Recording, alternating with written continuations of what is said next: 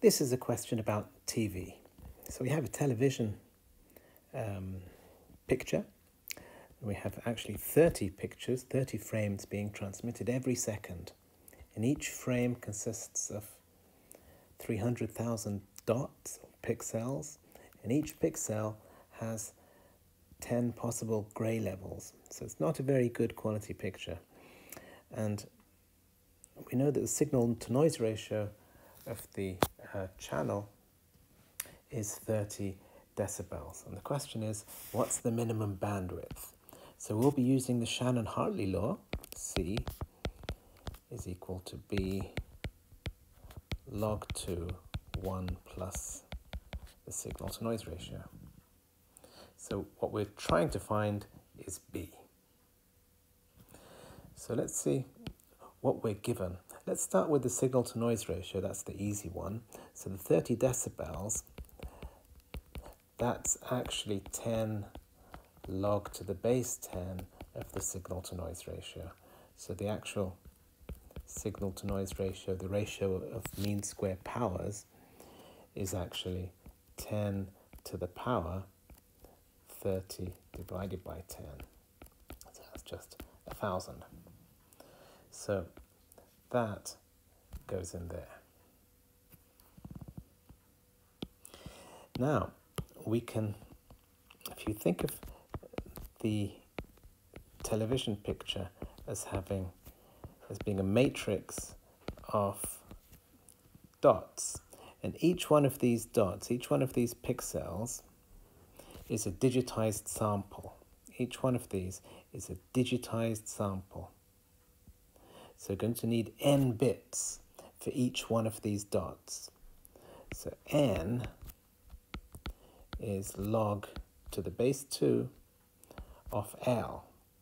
L is the number of levels, and in this case, it's the number of brightness levels. So that's log 10.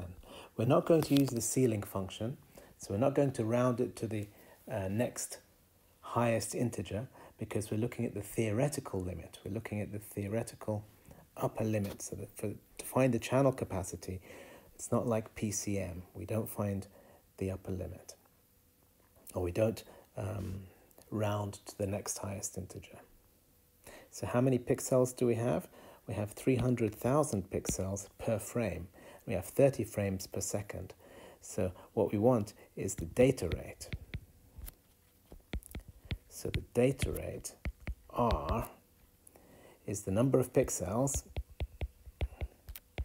times the number of bits per pixel times 30, because it says there are 30 frames every second. So data rate is the amount of data divided by the time. So that's just 1 second, because we're looking at per second. So this is your frame rate, 30 frames per second. This is your n is your bit depth, and 3 times 10 to the power 5, that is the number of pixels per image. Now we know that the data rate has to be less than the channel capacity. So the channel capacity, in other words, is greater than or equal to the data rate. And if you calculate the data rate, if you put that into the calculator, that gives you 44.2 times 10 to the power 6 bits per second. So we can replace R here with 44.2 times 10 to the power 6. So that's that. So we just rearrange that to find B. So if you just divide 44.2 times 10 to the power 6 divided by log of the signal to noise ratio. The signal to noise ratio we just found is 1,000. So I can replace that with 1,000. And it'll give you something very close to 3 megahertz. So that's the necessary bandwidth.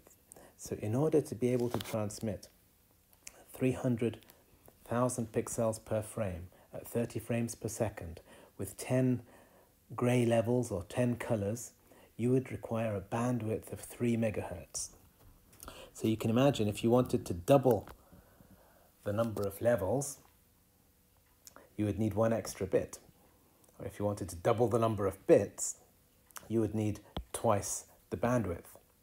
So that shows you why television requires such a high bandwidth. It's because there's so much data that we're transmitting. So if you're transmitting at 30 frames per second, then depending on how high the resolution is, that i.e. how many pixels you have, and how many colors you're using, that tells you the bit depth. In the end, we're governed by the Shannon-Hardy law, and that'll tell us what the bandwidth required will be. So in this case, it's 3 megahertz, and that's your final answer.